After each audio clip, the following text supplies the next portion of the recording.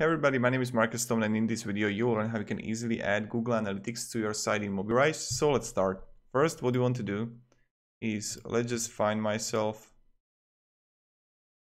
Google Analytics.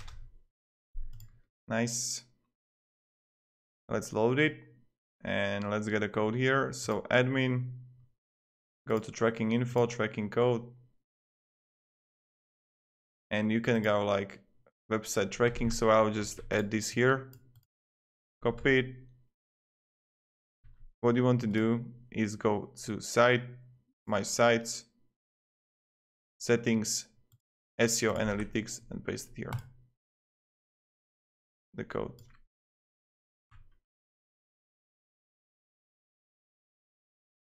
So